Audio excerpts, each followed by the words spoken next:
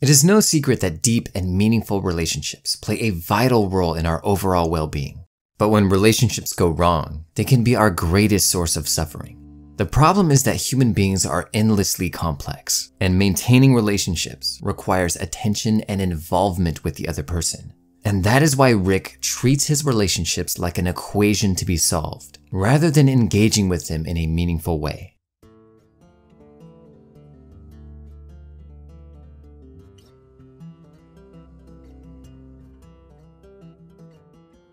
Rick and Morty is one of the most beloved shows on television.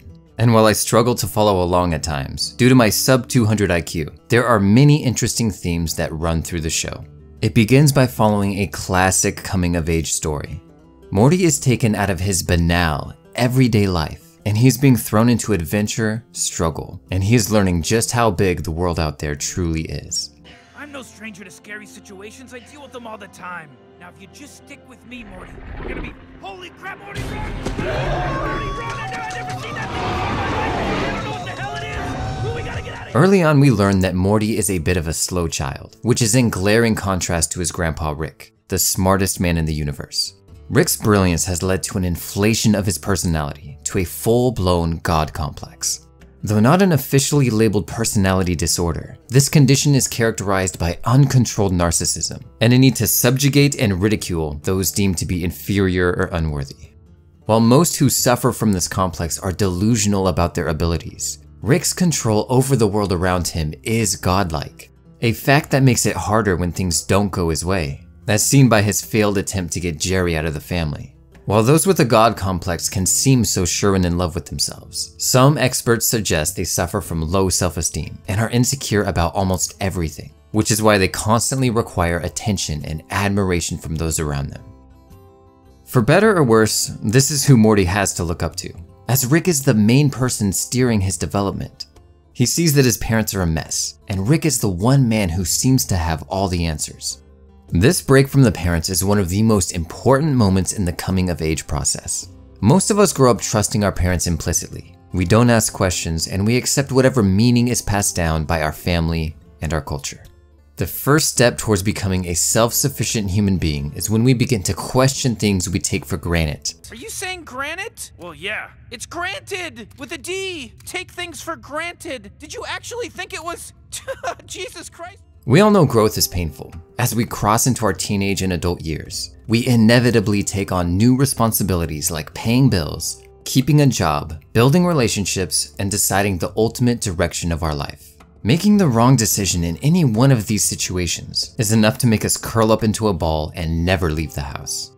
But it's not just the day-to-day struggles that cause us anxiety. We often run into philosophical ideas that make us uncomfortable. Ideas like, who am I? Why do I exist, and what do I believe? Since the beginning of time, we have hungered for meaning in the face of uncertainty, disaster, death, and old age. In the past, questions like these were left to the shaman, medicine man, or priest. But ready-made answers no longer seem to satisfy our modern sensibilities, so we keep digging. It is no surprise a super genius like Rick has developed a clear philosophy regarding matters of meaning and purpose. It doesn't matter. For some that is comforting, for others, terrifying. Those who seek their own answers to life's ultimate questions will inevitably come face to face with life's absurdity. In philosophy, the absurd refers to the conflict between the human tendency to seek inherent value and meaning in life, and our inability to find any in a meaningless, chaotic, and irrational universe, an idea popularized by Albert Camus and Soren Kierkegaard. The Rick and Morty universe is the very definition of the absurd, and as we watch each character confront this, we gain clues about the various ways of dealing with life's absurdity. Morty's family seems to deal with the absurd by ignoring it. Despite the insane things they see every day, Summer is still obsessed with her popularity in school. Beth can't stop thinking about the life that could have been, and Jerry just really wants to find his weed whacker. While this approach allows them to go about their day-to-day lives, they never have that harsh confrontation with reality that is often vital to long-term growth. For Morty, this moment comes when he is forced to bury an alternate version of himself. This was an unavoidable confrontation with his own mortality, a problem we all must face. In philosophy, an existential crisis is often seen as a positive, as it means we have confronted life's absurdity and can now begin the process of accepting it. Albert Camus believed acceptance of the absurd, where one continues to live despite life's absurdity, is how we achieve the greatest extent of our freedom, by rebelling against the absurd while simultaneously accepting it as unstoppable. He believes we can find contentment through the personal meaning constructed in the process. But there is a risk to this approach. Throughout the show, there's a consistent breaking down of Morty's innocence and idealism. On some level, this is necessary, as innocence can lead to naivety and people taking advantage of us. But if we completely lose touch with that childlike part of ourselves, we risk growing cynical and detached, just like Rick, the only mentor figure Morty has to look up to. This is one of the strange things about Rick's character. He is almost universally looked up to and admired, and yet no one wants to be like him. This seems to be Morty's struggle. He tells Summer that Rick shouldn't be your hero, but with each passing episode, he becomes more Rick-like in nature.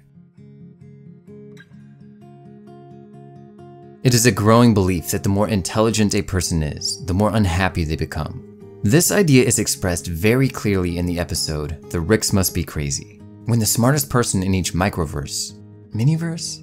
Teenyverse. Are all miserable despite their incredible control over the world around them. Kyle commits suicide. Zeep is left with the knowledge that his god is a dick, and Rick remains cynical and depressed.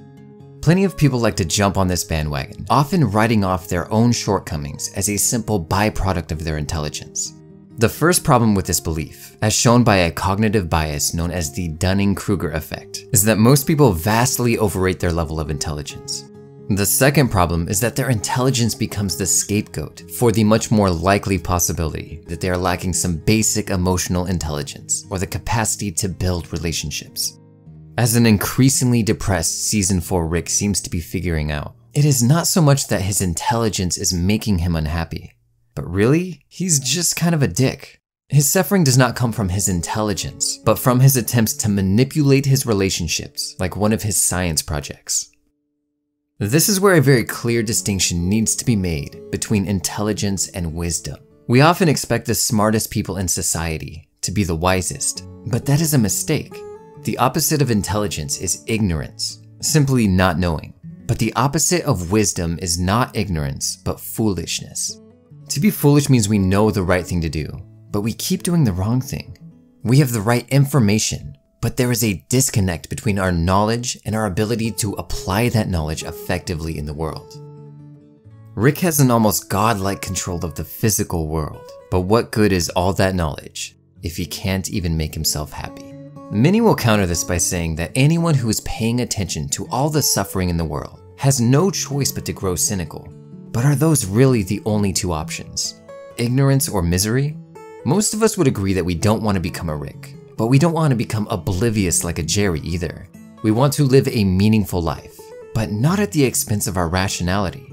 Rick is the embodiment of the hardcore rationalist, and he tends to approach every part of his life from this perspective.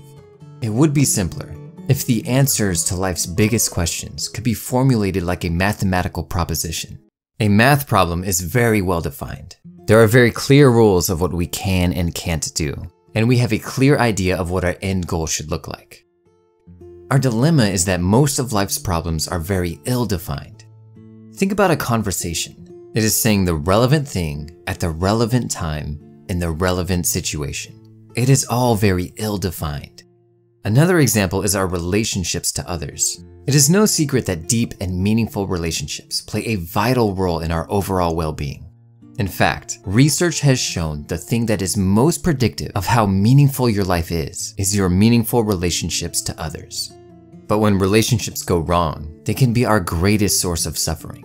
The problem is that human beings are endlessly complex, and maintaining relationships requires attention and involvement with the other person. And that is why Rick treats his relationships like an equation to be solved, rather than engaging with them in a meaningful way. The mistake Rick makes is a mistake so many of us make in our materialistic view of the world. The mistake is failing to see that we have two distinct modes of human needs, as identified by psychologist Erich Fromm: having needs and being needs. Our having needs are met by controlling or consuming something like food, water, or shelter. To fulfill our having needs requires intelligence and problem solving. And the more control we gain over the physical world, the easier it is to meet these needs. Being needs are met by the development and growth of our personality. It is being in love, or being happy, or being more mature, wise, or honest.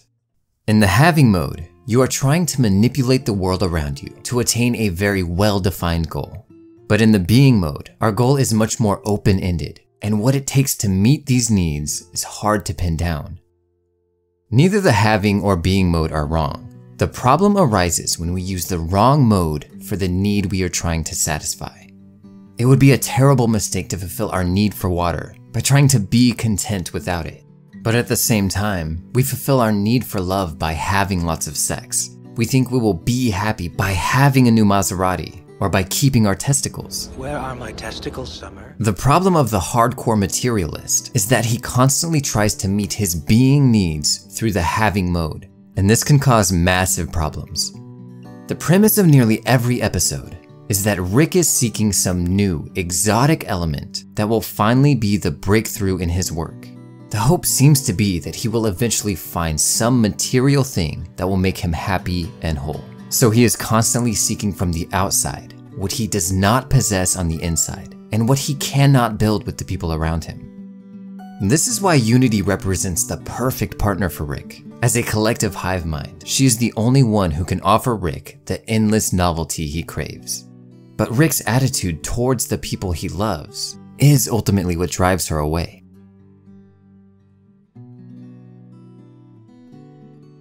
What this ultimately brings us to is a question about the fate of Morty. At times he is able to do what Rick cannot, and he uses the hardships of reality to empower the meaning of his own life, rather than sinking into depression. Other times, he seems more Rick-like than ever. In the face of life's absurdity, it is easy to follow Rick's nihilism and belief that nothing means anything. But as co-creator Dan Harmon himself points out, the knowledge that nothing matters, while accurate, gets you nowhere. The planet is dying, the sun is exploding, the universe is cooling, nothing's going to matter. But when you zoom in on Earth, when you zoom into a family, when you zoom into a human brain and a childhood and experience, you see all these things matter. Once you get through the terrifying threshold of accepting that, then every place is the center of the universe, and every moment is the most important moment, and everything is the meaning of life.